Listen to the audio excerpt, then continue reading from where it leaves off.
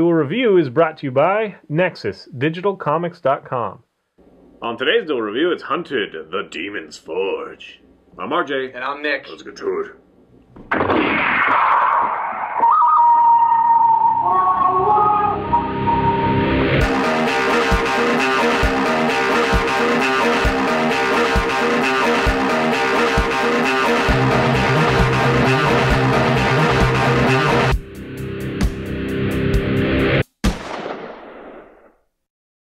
Hey everybody, today is the 27th, and we're taking a look at the video game, Hunted, the Demon's Forge. That's right, it came out in 2011. It's developed by In Exile Entertainment, but published by Bethesda. This one kind of, I don't know, it got a lot of bad press for whatever reason. Some people gave it 3.5 out of 5. Mostly out of mechanics. But we sat down, we played the co-op, and we enjoyed it. We had a lot of fun with it. Quite honestly, I originally bought this because my nephew was visiting and we were looking for two-player games like you could do split screen, and there aren't a heck of a lot of them anymore. Yeah. So we looked up this, and it got a kind of muddled review. People were saying, oh, it could have been a great game, blah, blah. So I was like, you know what, screw it. And so I bought it because it looked interesting to me, and we had some fun, and but we didn't finish all of it. He was just there for a short visit, so it kind of got pushed aside and stayed in my library for a long time until recently. I was like, you know what, I need to finish that game, and since Nick and I, we have this new space, let's just play it, and maybe we'll do a crap game like Game Lab if it's that bad, yada yada yada. But we had so much fun playing this, and yes, there are problems, and we'll talk about them. But overall, I would love to see another one of these games. Yeah. I enjoyed this game. You could probably get it pretty cheap, so I would say check it out. But anyway, it got poor reviews. But it's unfortunate. Yeah. So the story. Let's talk about the story. The story follows two mercs, two mercenaries, Alara and Kadok, and he says his name differently every time. Kadiver, Kadoosh, Kadab. I don't know what Kadok. Kadok, yeah. Gotex. So you follow these two characters as they're on the hunt for the mayor's daughter, who has been taken captive by, what is his name? Anuvin. How do you say his name? So Anuvin has been taking hostages, taking people away from their villages through wargogs. What is the little goblin thing? Wargar. Yes. So the Wargar and the Minotaurs and the dragons are there, and they're all following Anuvin for whatever reason, and you're trying to unravel this story while you go in search of the mayor's daughter. And what's interesting is, because they're mercs, they really don't care about saving the land at all. They don't want to. They just want to save the girl and get paid their money. But they are kind of taking advice, I guess you could say, from a dead woman named Seraphine, I think is her name. So she is kind of taking you along this road. She's telling you what to do. You're following her reluctantly. Alara's like, Kadok, what do you got? Like a crush on this girl? What are you doing? What the hell's wrong with you? And Kadok's like, look, I just want to get paid. How about you shut your mouth? In no certain terms. He's kind of a prick sometimes because he calls her girl all the time. That bothers me. Listen, girl, shut your mouth. Well, yeah, but she's older. She calls him old man. That's true. Yeah, there's an interplay. See, that's the thing, is like you're talking about story, and the story is kind of all just generic throwaway. Yes. I don't really care. What's fun is this kind of like co-op feel that you have. They rely on each other, and they've only got each other, going through these scary dungeons and having to deal with all these tough situations. And yes, the sound bites kind of repeat too much. You get the same thing too much, and Kadok especially has stupid things to say. He says that he's kind of a prick. Well, actually, he's kind of a Duke, like Captain America type in a lot of ways. Yeah, I guess so. Because he's just kind of a goody two-shoes, and she's the one that's a little bit more. Although, maybe that had slightly to do with how we were playing, but I don't think so. Yeah. Anyway, but he says stuff like, how do you have to kill to get a shield around here, like, all the time. So the first couple times, like, that's funny. And every once in a while, there'll be something new, and so I enjoy that. And I do like the interaction. You have to both be at a location and like cross a crevice or crawl through a crag or whatever.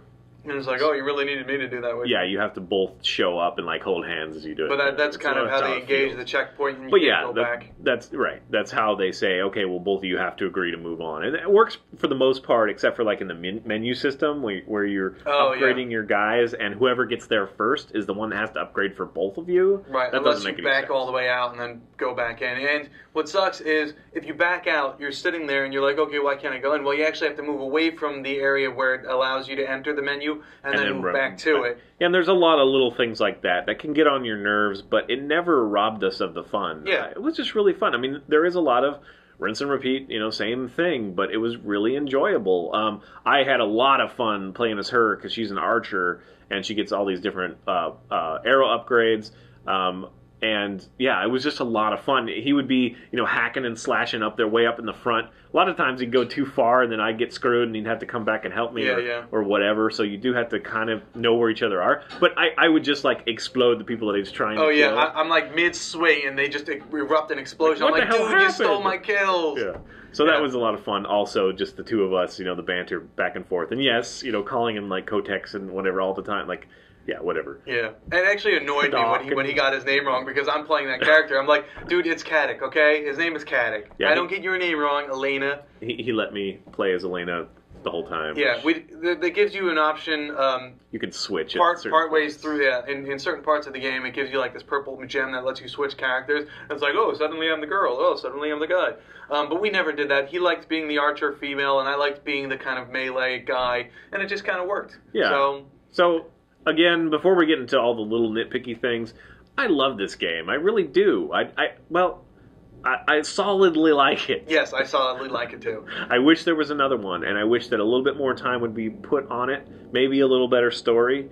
But again, if you have low expectations, which the reviews probably have given you low expectations, but you were thinking about buying this game, check it out. Yeah, I think you might really like it. Yeah, especially if it's extremely cheap, then it's like a win. Now, having said that, there were a few game-breaking bugs that we encountered, and then there were annoyances. So we'll continue with the annoyances. The annoyances of the checkpoint system, the menu system. It should be noted that we played this on PlayStation 3, so that may factor into it. There may be different glitches per system because it was also on Xbox 360 and Windows.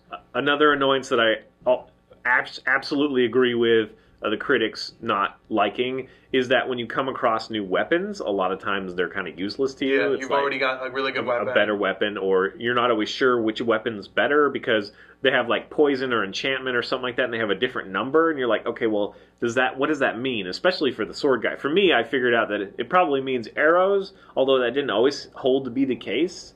But for him, it's like, what does that mean? Like strokes? Yeah. Like every time I swing it, is it one less number, or what's going on here? Yeah, what is the fury number? So there's a little confusion there. I wish it was a little bit more, or at least they sat down and explained it. Yeah.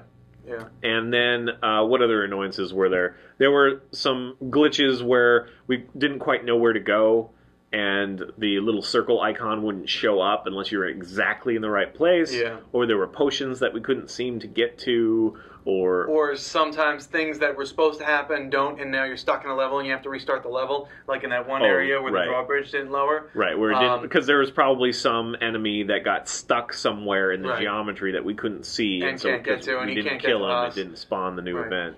One of the other things that I really hated was the fact that if you want it bright, because in the dark areas it's dark, but if you want it bright, every time you respawn, you have to go to your menu, and it's already at the highest brightness that it can be, but you have to keep going just a little bit extra to make it that much brighter so that you can actually see where you're going. Yes, just one click, and that, we were playing on projector, so it makes it extra, problematic. Yeah. But yes, it resets like every checkpoint, or every time you die sometimes, or it almost seems randomly, but there's probably there's probably a time that it does it all the time. But yes, it would be like, hey, this dungeon is really dark. You want to let's see if the gamma setting reset, and it always has. Yeah, so. And it's all the way at the so if you look at it, it looks like it's all as high as it can go, back. But it can go just a little bit more, and everything gets brighter, and you're like, oh, this is much different. Yeah, it's super annoying that way.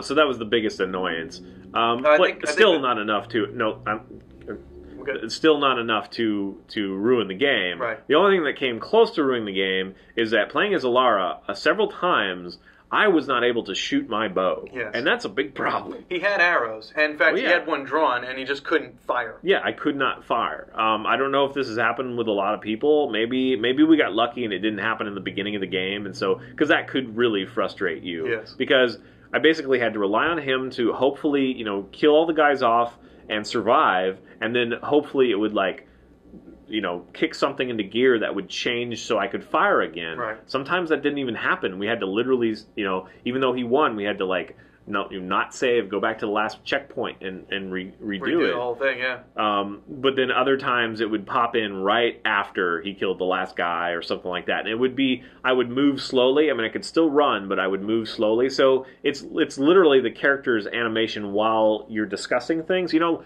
I don't know, maybe Gears of War 2 has all those moments where he like talks on his thing and you can't move very fast. That's what I was stuck in. And so I couldn't shoot. I could aim, I could look, I could walk, but I was walking really slowly. And he couldn't hack either. So if he pulled out his sword, and that should be noted that each character has a ranged and a melee. But Alara, she upgrades her ranged, and then Caddock upgrades his melee. Right. So there's very little upgrade in the other for the Yeah, so for the secondary She does find a sword every once in a while that helps her, but they're nowhere near as strong as Caddock's, and same with his crossbow. Right. Which is kind of annoying. One thing that we didn't really realize until the end is that some of the magic abilities are the same for them. Yes. So we didn't realize that Caddock had some projectile that he could throw. Yeah, and I'm lightning balls and fire. Right. What I found out was these fire grenades. Kind of. You have a set of magic set for him alone, and then you have a set of magic that he can use on both for himself and for her. So if I hold down the charge, if I hold down the charge button and I shoot the lightning will find his character Alara, and it will grant her extra abilities. But what I didn't know is that if I just tap the button, I can shoot out electricity, and I just didn't know that because and I probably have I'm so used to holding down to charge the. So I guess that brings up another interesting thing is that there was usually a lot of times we complain in games that make us do things. Right. They make us use the grappling hook in this situation, or they make us use this certain spell or whatever. But in this case, they never made us use that stuff, so we didn't even know it was there. Yeah. So there's kind of that, which way would you go? Well, I would have liked to know that I could have had, grenades. I literally stumbled upon it at the very end because I was just upgrading all my arrow types because that was the most fun for me was the ranged attacks, and I can zoom in when I have a strong bow and all that stuff. So yeah, I guess there should have been a little bit more, more of a tutorial level or something that explains some of this stuff. Yeah. And then yes, it is very dark sometimes. It is very hard to see. You've got a lot of like glittering points that distract you, and sometimes it actually shows that there's a wall or something you can interact with at some point, and then others not. Yeah. And then also, Caddock finds points that Alara needs to light on fire with her bow. You can catch bows on fire through a bonfire or something, and vice versa for him. She'll find points where he needs to push. So yes, the annoying part, besides the button mashing for him, is that they say the same thing. It's like, put your, see if you can push that, will you? Put your back into it. See if you can light that on fire. Ha ha ha. Yeah, exactly. Little girl. So it's like, it's fine. It's fine to rely on somebody else to discover that, but. And one of the things that the developers were trying to do was really make this cooperative, and I think that they succeeded. Although it was just kind of annoying, the same things that they repeat, and the fact that I couldn't do something before she noticed it.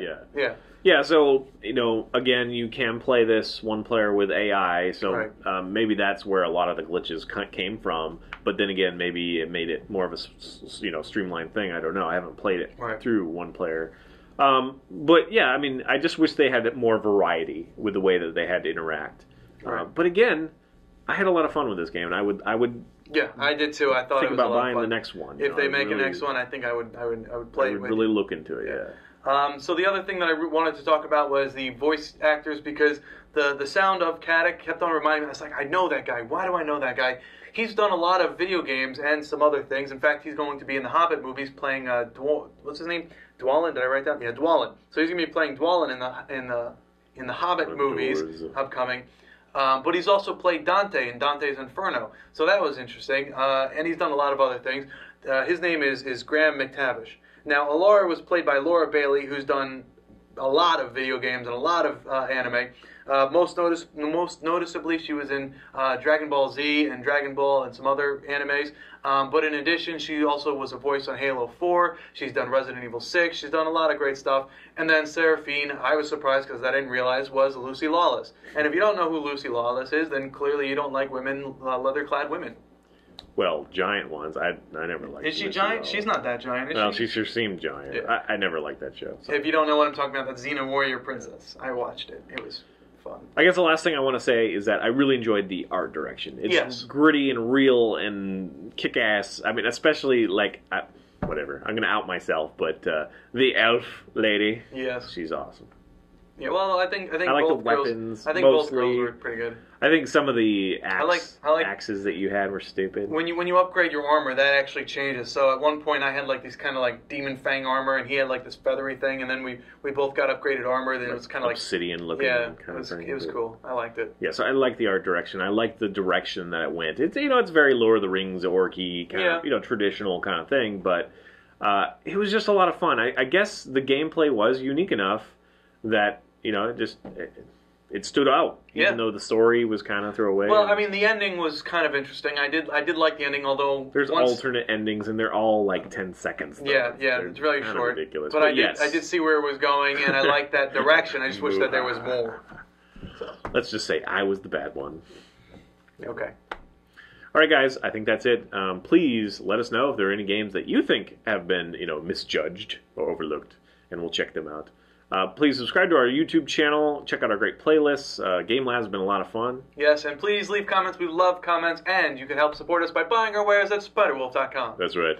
T-shirts, card games, art prints, short stories, and more. Really?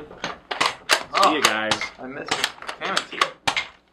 Why isn't it sticking? I hit it like 3 times. There you go. You were just, you felt guilty. I hit it like 6 times. Next on Duel Review, it's the Pixar shorts. What's my #1 complaint in the road rage department? There's one thing I say all the time. Cuck? I don't know what. No, road rage. Road rage. When I'm driving. When you're driving, I said it this morning. Oh, whatever. stop singing? Inconsistent bastard! No, I'm not talking about you. I mean, yes, you sing in the car. Okay. I hate it, but we were talking about Buble. But no, inconsistency. It's when people are like, no, I'm not going to let you in, even though I have my blinker on. And then you go ahead and, force your way in, because it's Seattle, you have to. And then they, back up, and there's a huge gap between you and them. It's like, you inconsistent, it's like, just let me in then. What's your problem? Why, whatever. Inconsistent bastard. It would be a very different world if, your cars were indestructible or something. Ooh, yeah, what, like People bumper would cars? totally be, bashing the hell out of each other. Hell yeah. Hell yeah. I would do that. I'd do it for fun. I'd do it to my own car. Beat the crap out of shit. Whiplash and stuff. Still waiting for the Street Fighter 2, right? That's the one where you get the car stage where you have to beat the crap out of the car. Oh, yeah. You can destroy a car with your fists. Yeah, that's what I want to do. Your amazing shock ability. Blanca. Alright. Have you even tried, though? Maybe you could do it now. What? You haven't even tried. Beating the shit out of a car? Yeah, we'll go to the junkyard and then I'll video it. Well, I don't think it'd have the same cool effects where after You like know. 30 I'll punches stand on the ground and it throw parts.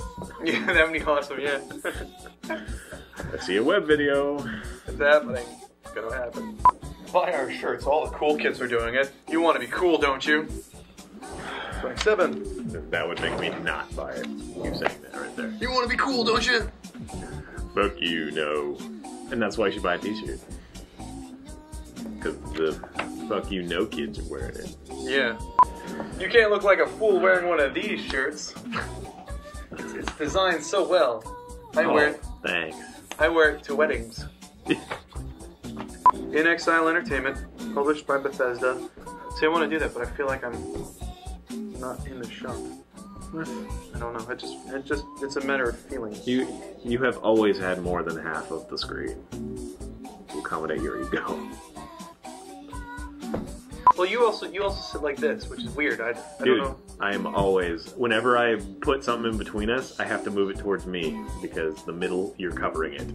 Well, you just sit so kind of enclosed. You're like, I don't know. I don't know how you sit like that. I have to sit like this. This is So muscly. Well, no, it's just a matter of, I don't like to sit like this. I don't know.